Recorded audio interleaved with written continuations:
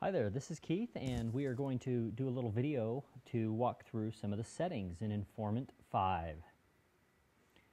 Okay, first thing we're going to do is we're going to navigate to the settings. So the settings are located by clicking on the View Selector button, the View Picker, then the top left corner you've got the Settings button.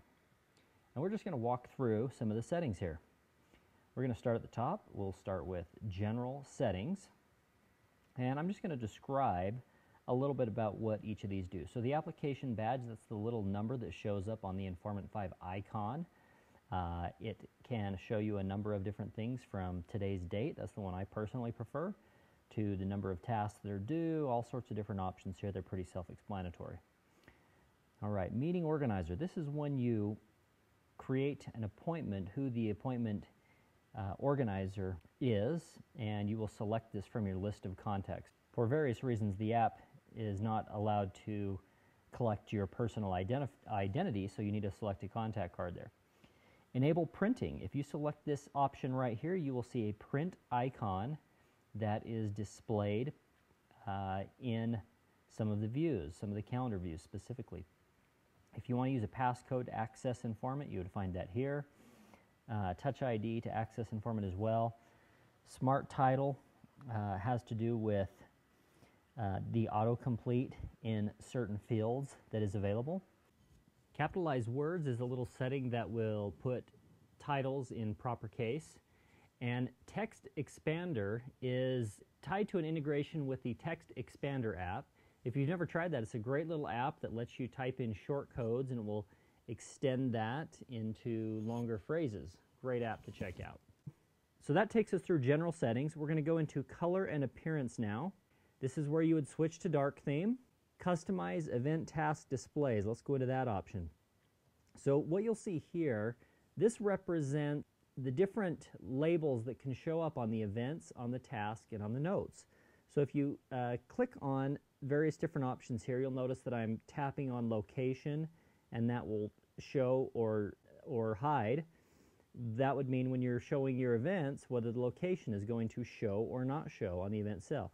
Same thing for tasks. If I want the project name or the context to not show, I could hide that. The little green dot over there has to do with multi-select. If you don't want multi-select to show and you don't want date to select, you'll see I'm just tapping on those items and I can have those hide. I personally like to have all those things on, so I'm going to leave them on. When a note is displayed, if you want the project that the note is associated with, you could leave that visible or you could hide that. So that's the Customize Event Task display. All right, we're back up a level here. We're going to go into colors now.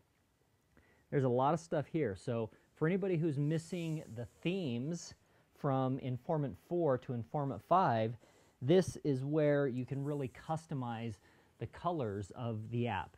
So if you want to change your work hours, you can do that here. If you want to change the weekend headers or the weekday background or the weekend background or the month header, all that stuff, this is all pretty self-explanatory here.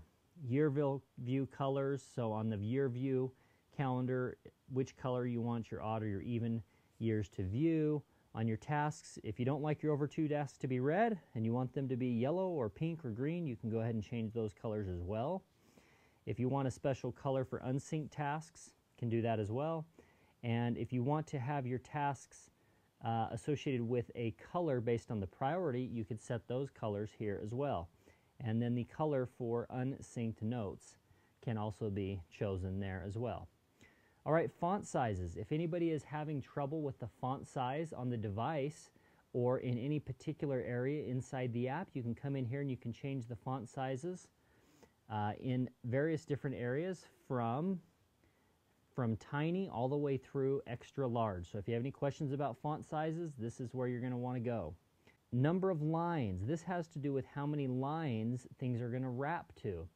If you do like I have done occasionally and you get in and you start playing with your colors and you realize that you've created just a really bad color palette, you can hit the Reset Appearance button here and it will take all your color selections back to the default colors.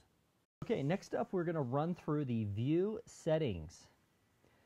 On the View Settings, you'll see some of the different options here. We're going to go into Weather. So this is where you've got a number of different settings associated with your weather. If you want the automatic selection for the weather, you can just leave it on automatic. If you want to choose your weather location based on a certain zip code, you can type it in there. If you want to switch from Fahrenheit to Celsius for your weather reports, you could do that here. And then the rest of these are different locations where you want weather to show. So if you do not want weather to show anywhere in the app, you would just go ahead and turn each of these off. I like to see weather, so I'm going to leave those on. All right, next up is the Informant Today view. On the Informant Today view, you have options to turn on or turn off some various different pieces of that view. So this is where you would turn on or off each of those different areas. This Enable views. Now this is a new feature that was recently added for 5.03, and this area here represents basically each of the buttons that show up when you click the main view picker navigation button. So if you want to turn off any of those, let's say you don't like to use the notes in Informant, or you don't like to use the contacts, you can just turn those buttons off. Let's say you don't want to look at all of those different calendar views, you only like the month view and maybe the day view, you can turn off those views, and so those views would be hidden. All right, calendar view. We've got a lot of options and a lot of settings in here. Event conflict checker. This just gives you a little warning if you're trying to double book yourself at a particular time. ISO week numbers. There's 52 weeks in a year. If you want to know that you are on week 7 when you're on week 7, or week 48 when you're on week 48, you would check the button here for ISO week numbers. If you want to set your work hours, the color coding will show you if you're in or out of your work hours based on the selections that you've chosen here. Alarms, you can configure your sound for your alarm. If you want your alarms to repeat every minute, you would check that. If you want your default calendar alarms to be on, you would do that here. If you want to change your default duration, if you want your default appointment duration to be 30 minutes instead of 1 hour, you could change that setting here. If you want your default tag, let's say every time you create an appointment, you want a certain tag to be added, you would set your default tag right here. Do you want to change the first day of the week? You could change the day of the week right here. So if you want your first day of the week to be Saturday instead of Sunday, you could make that choice here.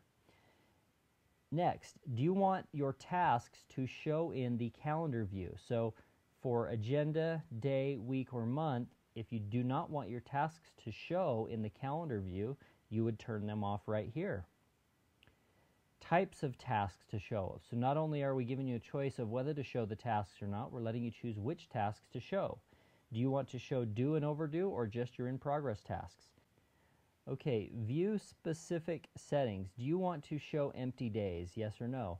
If you choose to show the empty days and you had no appointments, that empty day would show. In the day view, how many is the maximum number of all-day events that you want to show? If you want to limit that, you would choose a smaller number. In your day view, do you want 1 or do you want 7 columns in your day view? If you choose 7, your day view starts to look a lot more like a weekday view. Okay, on your week setup, do you want a standard 7-day? Do you want a 7-day split, or do you want weekdays only? In your week orientation, so when you're looking at the week view, do you want to scroll from left to right to change weeks, or do you want to scroll from top to bottom? Scroll month by week or by month. So as you're going through the calendar month view, do you want to, by week would give you a little more fine-tuned scrolling. By month would just let you choose, go 1 month at a time. Color event priority. So this has to do more with color coding options on the appointments themselves. Do you want the text style to be based on the text or on the background? How do you want future months to display? Lighter lines, dashed lines, shaded days. Past appointment styles, do you want them to be faded, small text, or italics? Do you want the times to be on the right or on the left? Show tentative meeting status. All right, so that is a lot of settings in calendar views. Definitely can keep yourself entertained there for a while. All right, let's go into the task view. So this is where you could switch between the standard GTD, or getting things done, methodology, the FranklinCovey methodology, or simple tasks. default alarms on tasks. Your editor features. Okay, this is a great one. This is one that I like quite a bit. So when you go in to edit a task, if you want to change the order that the fields show up in, let's say you want priorities to be closer to the top, you can drag and drop these items around. Let's say you're not concerned about tags or contacts, you can turn those off, and those will be hidden from the editor. So these settings have to do with the task editor. All right, do you want default start dates on your tasks? Do you want a default priority on your tasks? You could set it here. Do you want your tasks to be associated with the default project? If you're using the GTD methodology, you might want to put things into the inbox. Default project type, parallel, sequential, or single action. And default tags. Do you want any particular tag to be set by default on your tasks? And your row color display, do you want it to change the color of the text or change the color of the background? And do you want future tasks to be dimmed, or do you want them to be in the regular color? Okay, that's the task view. Notes view. On the Notes tab badge, notes today, voice notes, or both. And what is your default sync account for your notes? And you want an icon for your unsynced notes. All right, so that is the view settings area.